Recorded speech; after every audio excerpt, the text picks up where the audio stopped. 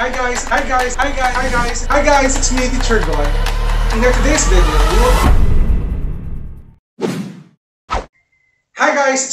Gon. In today's video, we will talk about how to solve simple logarithmic equations. Last time, we have uploaded a video wherein we discussed about the logarithmic functions. At today's topic natin will focus on solving logarithmic equations. So without further ado, let's do this topic.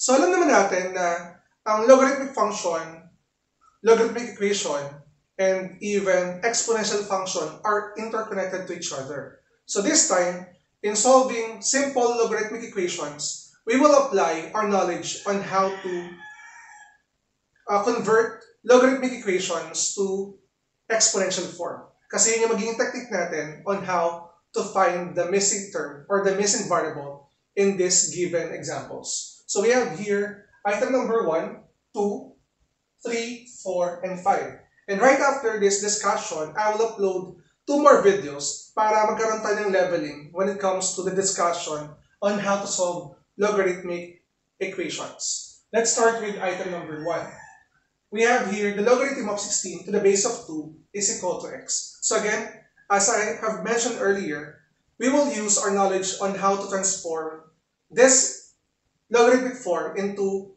exponential form for us to solve them. So to solve them using the exponential form, we will convert this. Remember, this is your base. Your base 2 will be raised by x is equal to 16. Again, what you will do, we have 2 raised to x is equal to 16. Again, 2 raised to x is equal to 16. So that is the first step on how to solve that kind of logarithm. Now, sir, how can we solve for the value of x? Ang gagawin ito, guys, is you need to express them into the same base. If the base of this one is 2 with the exponent of x, we need to express 16 in which the base will be equal also to 2. So we have here 2 raised to x is equal to, we know that 2 raised to 4 is equal to 16. Therefore, we can replace 16 by 2 raised to 4. And as you can see, guys, we can solve them. Kapag parehas na yung base nila, we can simply equate their exponent in which your x is equal to 4. This is the answer for it. Okay? So ganun siya simple, guys. Yes, sir. How can we check whether the answer is correct? As for the checking, guys, you can have the logarithm of 16 to the base of 2 is equal to your x, which is 4. And then converting this will become 2 raised to 4 is equal to 16. As you can see, when you simplify 2 raised to 4, that is also equal to 16. So, parehas na maging sagot natin or tama yung sagot natin upon checking. So again, the key here is to transform the given equation in exponential form or the given logarithmic equation in exponential form. Now, let's move on with item number 2. If you know how to do this, you can pause the video and then try solving it, and we will do this in our way. So let's try number 2. We have logarithm of 27 to the base of x is equal to 3. So first thing you need to do is to write this. So as you can see, this one is quite different. Kasi yung x natin, yung base. Pero kaya pa rin natin ito as long as tama yung process. So again, this is your base, x raised to 3. So we have x raised to 3 is equal to 27. Okay, x raised to 3 is equal to 27. Now, what will happen here is that, as you can see, guys, this one is raised by 3. So you will think, how are we going to solve this one? We know that 27 is equal to 3 raised to 3, right? So we can have here x cubed is equal to 3 raised to 3. As you can see, the exponents are equal. Therefore, the bases are also equal. So we have here x is equal to 3. The value of x in item number 1 is simply 3. Now let's have item number 3. For item number 3, we have the logarithm of x to the base of 5 is equal to 3. As you can see, yung placement ng variable x natin ay magkakaiba. Here, we have after the equal sign. At dito naman, your base is x. And here, yung argument natin yung x. So, sinadya ko talaga yan para magkaroon kayo ng different encounters or baka ma-apply nyo sa different problems na may encounter nyo. So, we have here, again, the logarithm of x to the base of 5 is equal to 3. So, first thing you need to do is to convert this into exponential form wherein your base 5 to the power of 3, so we have 5 raised to 3, is equal to x. We have is equal to x. So again, let me repeat my conversion from logarithmic form to exponential form. 5 raised to 3 is equal to x. And to find the value of x, all you need to do is to simply simplify 5 raised to 3. We know that your exponent indicates how many times you will multiply the base by itself. If this is 5 raised to 3, it will become 5 times 5 times 5 is equal to x. And 5 times 5 is 25 times 5, that will give you 125 as the value of x. And this is our answer for item number 3. I hope na nakuha nyo guys ha. Dito kasi ang key dito, you need to know the conversion and you know how to manipulate the given expression or even use the laws of exponents.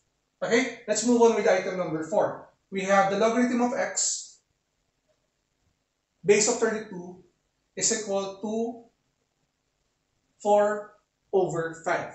So what you will do here is to convert again. Again, you will convert this. Mahirap, di ba? May fraction. You will convert this into exponential form. We have 32 raised to 4 over 5 is equal to x. Again, 32 raised to 4 over 5 is equal to x. So to find the value of x, since this one is a fraction, madali naman magagawa yan. Mahirap kasi yung fraction natin na exponent, pero madali natin malulusutan yan. We know that we can express 32 as 2 raised to 5. Check natin we have 2 times 2 times 2 times 2 times 2. This is equal to 4. Okay? This is equal to 4. So we have now 16. And then times 2, that will give you the answer of 32. So again, you can express 32 be equal to 2 raised to 5. Sir, bakit po? Ba't nyo po naisip yan? Ito kasi clue dyan, guys. Since we need to eliminate 5, isipin mo, ano ba yung number that you can express into the exponent of 5? And that is 2. So we have now 2 raised to 5 times 4 over 5. Ito mangyayari dyan. You will multiply their exponents. Okay? So you can cancel out 5 and this denominator, and all you have here is equal to x. At matitira dito guys, since we already eliminated 5 and 5, so again, let me explain. Ano nangyari dito, sir? Ang nangyari kasi dito guys, ganito kasi yung property natin sa laws of exponents. Ibabalik ko lang kasi baka meron sa inyo hindi magets. Okay? So I will explain it one by one. Yung 32 natin is equal to 2 raised to 5. And then, meron tayong original exponent which is 4 over 5 is equal to x. Ang nangyari, meron tayong law of exponent, power of a power, wherein if you have an exponent here and exponent outside the parentheses, you need to multiply them. So what happened here is that you have 2 raised to 5 times 4 over 5.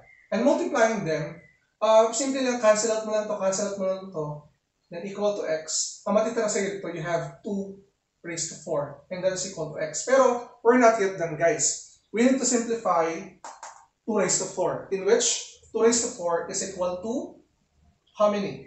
16. And your value of x is equal to 16. That's it, guys. Medyo nakakalito lang siya kasi, lalo na kung hindi ka masyadong maalam or well-versed when it comes to the laws of exponents. Pero kaya niyan, guys. Let's move on with item number 5. We have the logarithm of 2x plus 1 to the base of 2 is equal to 3. Sir, paano po yan? Bakit po meron na po tayong binomial? Don't worry. This is the process. First, kahit binomial pa yan, you need to express it into exponential form. So we have here 2 raised to 3, okay, is equal to 2x. Okay, so we have 2 raised to 3 is equal to 2x plus 1. So as you can see dito guys, ang gagawin lang dito is you need to simplify this and you can have a new equation. What is 2 raised to 3? 2 raised to 3 is equal to 8. So we have now 8 is equal to 2x plus 1. And then manipulate your equation.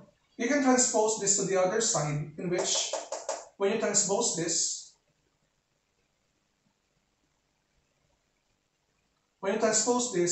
it will change the expression. You have, or the sign, we have 8 minus 1 is equal to 2x. Now simplifying this will give you 7 is equal to 2x. And to solve for x, divided by both sides by 2, cancel, your x now is equal to 7 over 2. Sir, is it okay if we express our answer in a fractional form? Yes, okay lang naman yan. Now, if you want to check, pwede naman natin i-check to guys. If you want to check lang try natin. If you want to check, nagawin natin dito logarithm of 2 times your x, which is 7 over 2 plus 1 to the base of 2 is equal to 3. So what you will do, pag multiply nyo itong dalawang to, cancel, that is the logarithm of 8 to the base of 2 is equal to 3. Wherein, kapag na-express mo ito in exponential form, 2 raised to 3 is equal to 8. And we know that 2 raised to 3 is 8. So we have now an equal equation. So ibig sabihin guys, the answer of 7 over 8 is the correct answer in solving this. Okay? So let me erase this. And guys, I hope that you learned something from this simple video on how to solve simple logarithmic equations. So if you have any question about this, feel free to comment down below, at kung meron kayong requested topic that you want me to discuss, ilagay nyo rin sa ating comment section.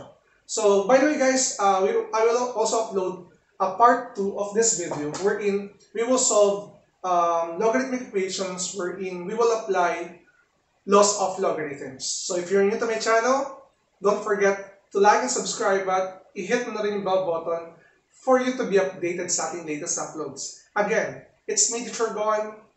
Maraming salamat. Bye-bye!